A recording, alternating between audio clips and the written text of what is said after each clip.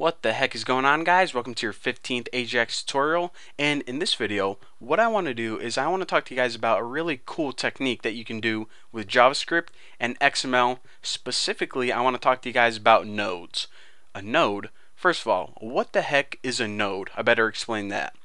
Well, in XML, if you're unfamiliar, and I want to talk about this because I know at the beginning of this series I said if you're not super familiar with XML, I'll give you guys a little brief description as we go along so we won't get lost.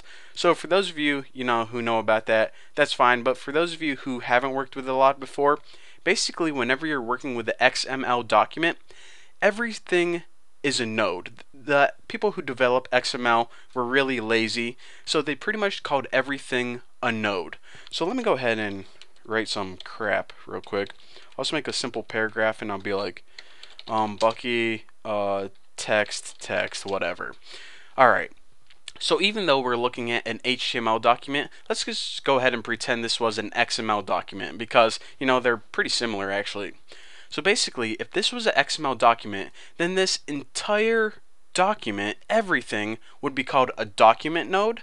And let's go ahead and take a look at this paragraph right here. Every single element in this paragraph, this body, this head, this script, we'll just go ahead and concentrate on the paragraph right here. This paragraph element is called an element node. Pretty creative, And this text right here, can you guess what they called the text? It's called a text node. So basically every single thing in an XML document is called a node. Pretty creative, but why did I go ahead and waste a minute of your life explaining that? Well, the reason I did that was because I just felt like wasting a minute of your life. No, I'm just kidding. But it's basically because we can work with these individual nodes in JavaScript and we can do some really awesome and useful things with them. So the first thing I want to do is explain to you guys that I'm not going to waste your time coding this entire HTML document. I basically have a script or a little piece of code that links to this file right here. And also on load it calls game time, and of course we need to code that function right now.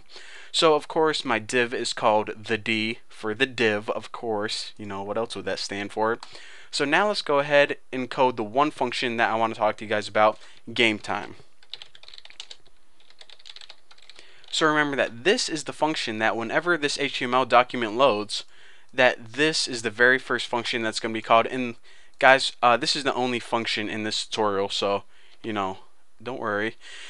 Now the first thing I want to do is I basically want to create a program like we did last time, but instead of listing like my favorite movies, which were maybe inappropriate movies, what I want to do is I want to do that in a different way. I want to do that through the use of nodes. So I don't want to do movies again because that's boring. So let's just go ahead and create like a list of my favorite things or something. So the first thing we need is that title, because how it said like here's a list of my favorite movies. I'll just go ahead and generate that title through JavaScript this time. So document, and this is how you create an individual node in JavaScript. So before you just go ahead and write it in your HTML document, but for this you would put create text node, and this pretty much means create text. Simple enough. Probably didn't even need to explain that. So let's go ahead and write here are some things. Wow, how do you spell things? Let me look that up in Urban Dictionary. Alright, so this is basically just text. So now what I want to do is, now that we got the text node created, I want to go ahead and create that list. So how do you create pretty much an element? And this goes the same for any XML. If you're working with HTML, you can go ahead and create paragraphs and unordered list, and I'll go ahead and show you guys and it'll make sense. So in order to create an unordered list, kind of a tongue twister, this is what you need to do.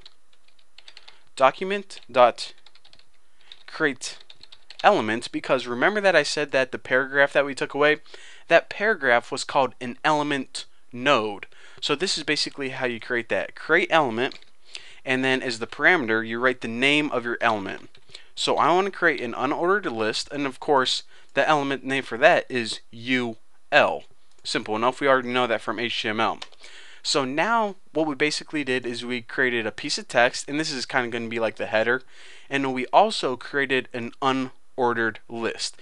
Now what we need to do is we actually need to add items to that list. So let's go ahead and see how to do that. Item 1 equals